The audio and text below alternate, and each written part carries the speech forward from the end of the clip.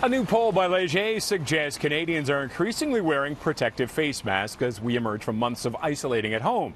But do cloth masks keep us safe? Hamilton researchers studied data over a century and suggest that homemade masks could be useful against COVID-19. Joining us this morning to shed light on the issue is Dr. Clase, Associate Professor of Medicine at McMaster. Dr. Clase, thank you very much for joining us this morning. Good morning. Thank you for having me on. What did you look at over a century? Does this go back to the 1918 pandemic then, and masks back then as well? Yes, exactly. That's when we found the very first papers that started looking systematically at how much of particles get blocked by cloth. And we found in a large amount of evidence that shows that cloth, particularly in layers, does block particles. And this has shown up throughout the studies that you looked at over the last 100 years then? Yes, there's some consistency between the studies in the sense that we see some materials performing well again and again, like multi-layer muslin, for example. But the other thing that comes out of the studies, unfortunately, is that it does depend on the cloth and it does depend on the number of layers. So, more information on this would really be very helpful. Were there ones that, I mean, you mentioned muslin, were there ones that did not do as good a job that maybe people should be aware of? Yes, single layers of scarf and single layers of handkerchief, or even multiple layers of handkerchief, don't work particularly well.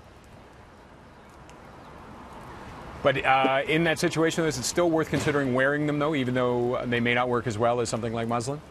Yes, actually, that's what I think. At the moment, lacking the best evidence that we wish we had, I think just wearing a multi-layer cloth mask is probably the best thing that we can do. Probably made out of some kind of cotton, 2 layers, maybe 3 or 4 if you can tolerate that thickness. But the problem is that as you add layers to a mask, then you decrease the breathability of the mask, and that can make it a bit harder to wear. So I would say it's probably better to have a 2-layer mask that you're wearing rather than a 4-layer mask that's in your pocket.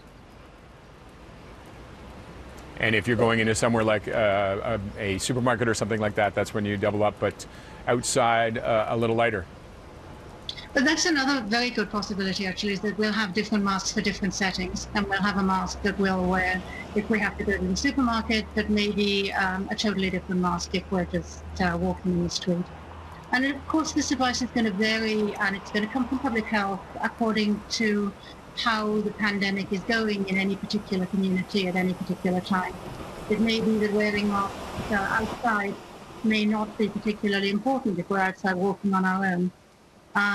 But public health advice at the moment is to wear our masks, and I think that that is likely to be helpful in this pandemic.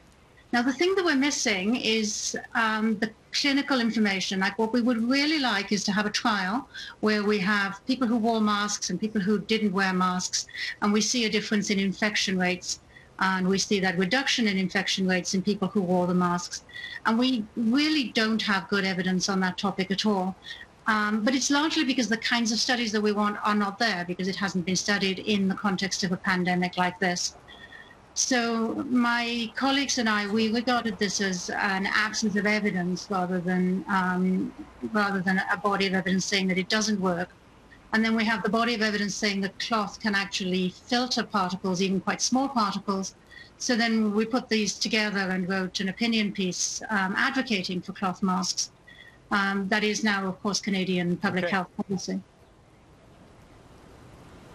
Great. Dr. Clase, thank you very much for joining us this morning and shedding some light on the history of it and the efficacy of them. We appreciate it. I really appreciate being on the show. Thanks very much. Have a good day.